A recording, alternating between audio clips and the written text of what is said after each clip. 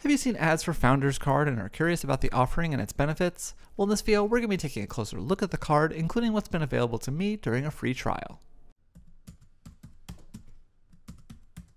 Hey everyone, this is Kyle from Money at 30, and on this channel we look at personal finance from a millennial perspective, including premium card reviews like this one.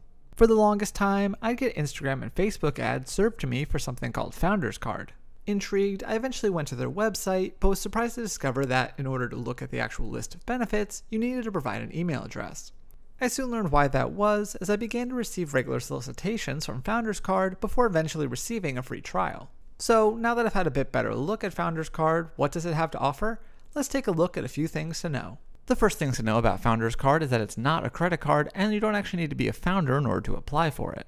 Given FoundersCard's resemblance to the likes of the American Express Platinum Card or Chase Sapphire Reserve, you might assume that it too is a credit card. However, that's not the case. Instead, it's simply a membership that includes a number of discounts and other perks.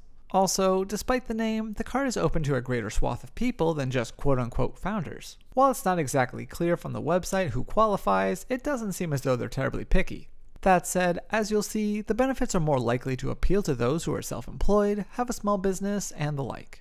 Next, let's discuss the two levels of FoundersCard and the stated price points for each. Just as it's difficult to see the list of perks that FoundersCard offers before providing an email, it's also not exactly easy to find the current pricing for the card. On that note, in the time since I initially provided my email to the company, I've received offers to become a member at a number of different promotional price points. However, to give you an idea of the going rate, I'll share what it currently shows as full price for me, which is $595 per year for FoundersCard or $995 a year for FoundersCard Elite.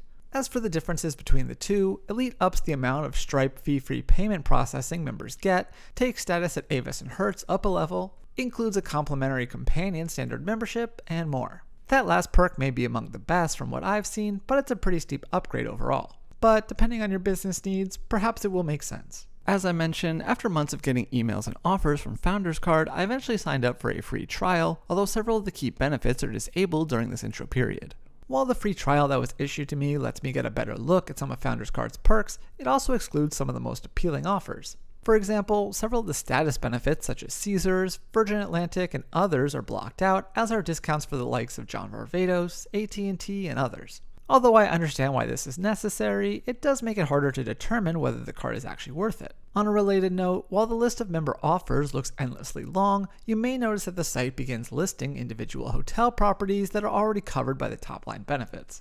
In any case, if you do want to unlock the full suite of perks during your trial, you may be able to upgrade at a special rate. Another potential way of getting value from the FoundersCard is with their FCPoints program. As a FoundersCard member, you can accrue points that can be redeemed for additional rewards. For example, you can earn FCPoints for successfully referring others, writing reviews of certain benefits, adding a companion membership, and more. Then, points can be used for Amazon gift cards, lounge memberships, and even your FoundersCard membership fee.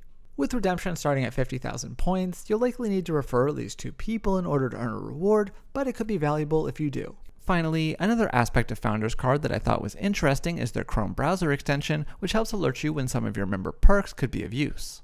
When you install the FoundersCard browser extension and land on a website with a supported benefit, a pop-up will inform you of your applicable perk. This is quite similar to Rakuten or other services and works pretty well for what it is. Therefore, if you do end up becoming a member, I'd recommend giving this added tool a try. Personally, while it's hard to say for sure how much value I'd ultimately get from the FoundersCard, I don't really see the math working out for me in terms of covering the annual fee. However, I have to believe that it might make more sense for some others. To be sure, there are some attractive benefits to be found with FoundersCard, but true to its name, they are more business focused than some individuals might expect. As a result, I wouldn't necessarily recommend this as an alternative to premium credit cards like the Amex Platinum or Chase Sapphire Reserve. That said, if you are an entrepreneur, freelancer, or otherwise self-employed person, perhaps you'll find more value in some of the FoundersCard perks than I did. Hopefully this gives you a better idea about what FoundersCard is all about, but for more on the offering, I'll have a link to my full overview in the description box down below.